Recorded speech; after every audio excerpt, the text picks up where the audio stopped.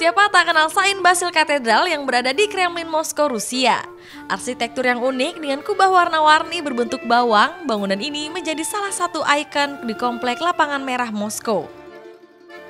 Tapi siapa sangka bangunan ini punya kemiripan dengan bangunan masjid yang ada di Jogja.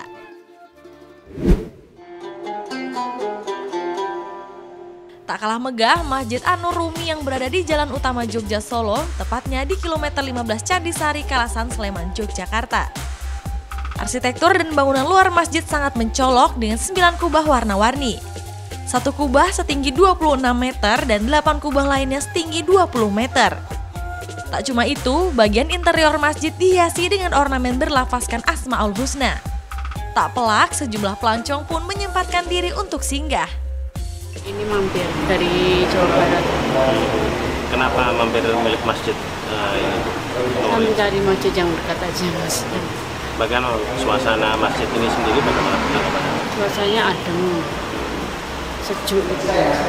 Unik nggak sih, Bu? Ya unik. Uniknya di mana? Kata itu arsitekturnya itu loh, Mas. Sama itu bacaan-bacaan Qurannya ada Asmaul Husna. Sering Bu mampir di sini?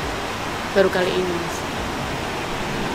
Menarik sih, lain daripada masjid yang lain-lainnya. Dibangun pada tahun 2005 oleh Nur Indrati dan anaknya Uni Nur Salim, masjid ini diresmikan Sri Sultan Hamengkubuwono X pada tahun 2007. Tonjolkan 9 kubah besar yang melambangkan Wali Songo, pemilik masjid ingin agar kisah Wali Songo dalam menyebarkan Islam di Pulau Jawa selalu dikenang. Untuk mengingatkan bahwa di Indonesia itu pertama kali agama Islam itu disiarkan oleh 9 wali.